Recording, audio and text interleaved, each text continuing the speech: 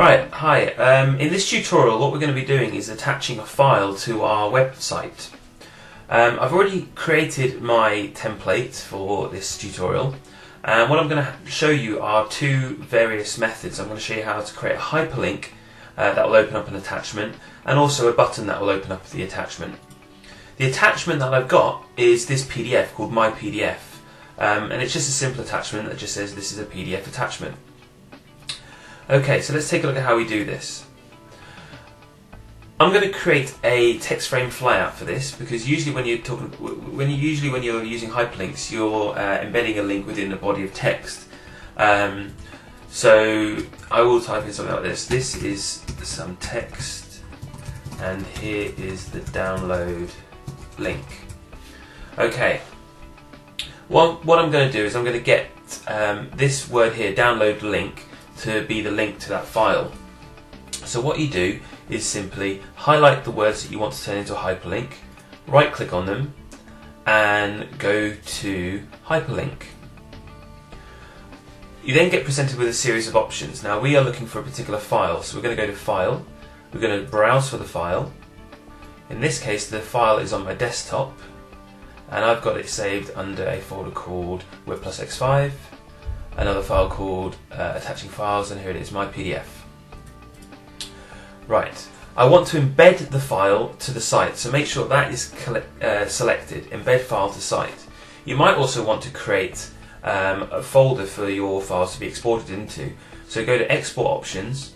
This is the folder that will get created initially, but I actually want a folder to be created called Files. So I'm going to create a folder called My Files. Click OK, and it creates that folder. I click on that and click on OK. I then click on OK, and as you can see, it's already put a link there for me. I'm now going to show you how to create a button version of this. So you can use the quick options down the bottom here, and I'm going to click on button and just drag it on. You can then select the button that you want. There's lots of options to choose from. I'm just going to stick to the green button for the moment. I'm going to change that and say download. It's going to link to a file, so again we've got to find that file. So using the same method as before, browse, there it is again, My PDF. Export the options, click on My Files again, OK, and click on OK again. There are other options you could choose from. For example, if you wanted to open up in a new window, you can select New Window and click on OK. You can play around with those things. Then click on OK again. You can then just drag out the button to the size that you want.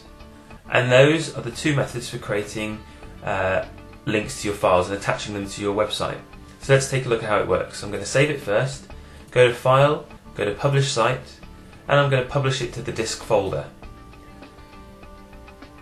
I'm going to choose the folder again for where I want it to go, WebPlus X5 Tutorials, Attaching Files, and my exported site folder, which I've already created. Click on OK, click OK again, and then you get this option.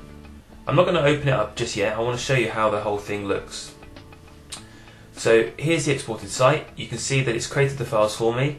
It's created that folder called My Files. If I go in there, my PDF is in there. Let's take a look at how this website looks. Just minimize that, there we go. Okay, I'm going to allow the block content. If I click on download link, you can see that the PDF opens up in the actual window. If I click on the download version, it should open up in a new window, which it does.